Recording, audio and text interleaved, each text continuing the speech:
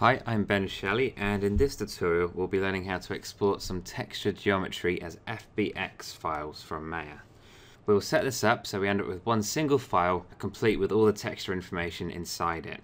This is a great way of sending 3D files between different computers, as they can be imported from any location and instantly display the textures even if Maya can't find the original project directory. So when I think I have my model ready, I'll just do some pre-flight checks to ensure that our model is clean and ready for export. So first of all, I'll go ahead and select my mesh or my group and go ahead and delete history. You should have a shelf set up with your center pivot, delete history, freeze transformations and reset transformations. But just in case you don't, we'll just go to edit, delete all by type, history, and then go to modify center pivot. Once you've done that, we can move our geometry to the middle of the grid. So hopefully you can find the grid in your scene, and hopefully your geometry is somewhere near it. So I'll just move it over to the grid. If we go to our top view, and if we press W, then hold down X as we move the object, we just need to make sure we get the pivot that has been centered to the model. We need to get that pivot to the middle of the grid exactly. So hold down X and just move it over to the middle of the grid and just zoom in, and obviously that should be just fine. In 3D space though, your geometry might be somewhere through the floor or something at this point. So if we just go to our side or front view here, we could just move our geometry up so that it rests perfectly on the x-axis like that.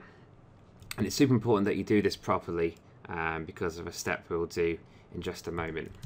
Okay, once you've got it lined up properly, we need to freeze transformations, and this is going to help us force the model to remain in position during the next step. So if we freeze transformations, you won't see anything change, but you'll need it. And now we can do reset transformations, and this will snap the pivot to the middle of the grid, wherever that is. This doesn't send it to the base of your object, it sends it to the middle of the grid, which, because we've lined up our object perfectly, is also the base of the object.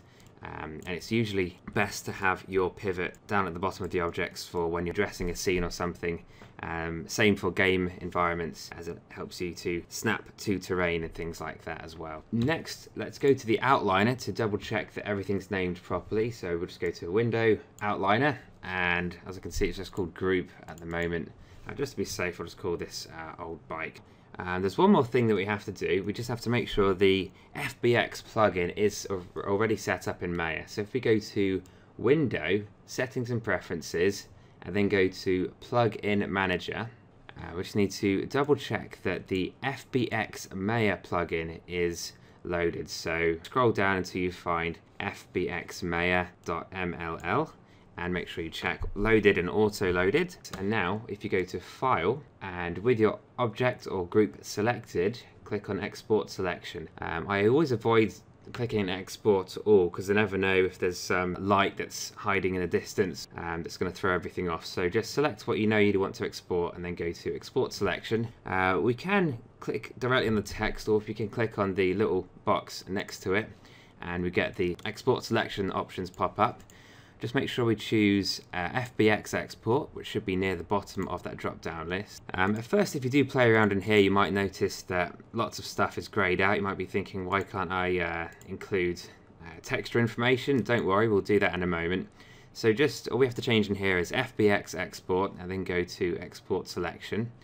Also, feel free to set up your own preset for your exporting as well, but we can customize this in the next step. So click Export Selection, and this will take us to the window here where we can choose where to put it. So just go to your projects, whatever project you want to do. I'll just do default for now.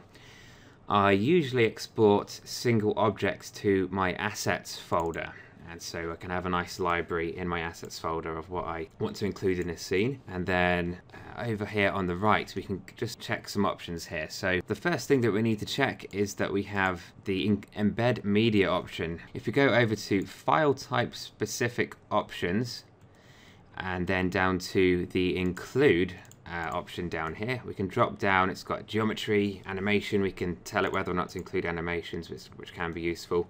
If we're doing this to a whole scene, it can be useful to include lights and cameras, or to force it not to include those if you want. But if you're just doing simple objects, the most important thing you need to make sure is checked is embed media. And this is referring to the textures, which will make sure that we export all the textures into the single file. No extra folders will be created next to this, so it keeps it nice and neat.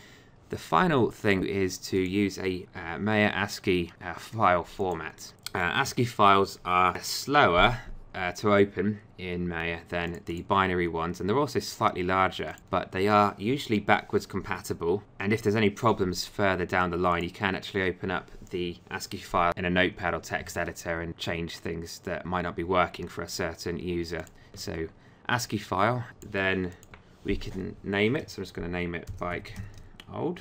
Double check we've got FBX export there, obviously, and then we can go to export selection. Now if we go to a new scene, or if you really want to make sure it's working, you can even open up Maya on a totally different computer.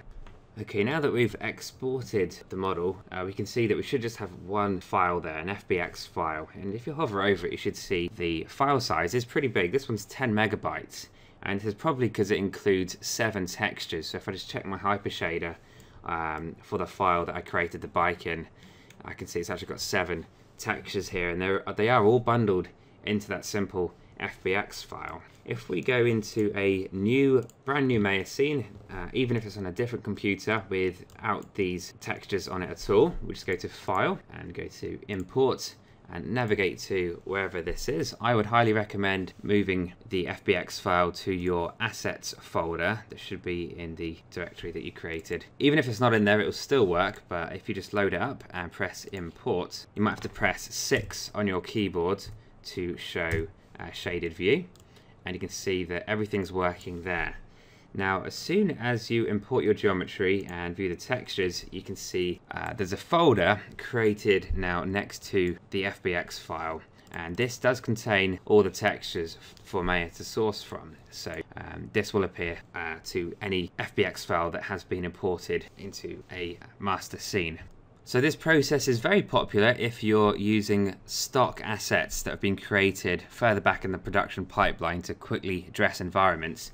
The only drawback to this method is if several exported object files share the same texture, that texture will also be duplicated within the file for each export. So for example, if I have a look at this scene here, I've got this really old fridge, and it shares the same texture as the frame for this bike. So if I locate the texture in the hypershader and just go to Edit, select Objects with Materials, we can see here I've got 2 different objects with the same material applied. This is quite an efficient way to keep file sizes low. But if I was to export this fridge separately and this bike separately, all of their textures would be separately bundled into their own FBX files. And this is perfectly acceptable for unique assets, especially if you've carefully crafted textures into the geometry's UV maps in Photoshop or on Mudbox. But in situations where project file size is a big concern, it would probably be best to exclude the textures from the export and make sure they're linked to a common texture within the project directory. But if you're looking for a really quick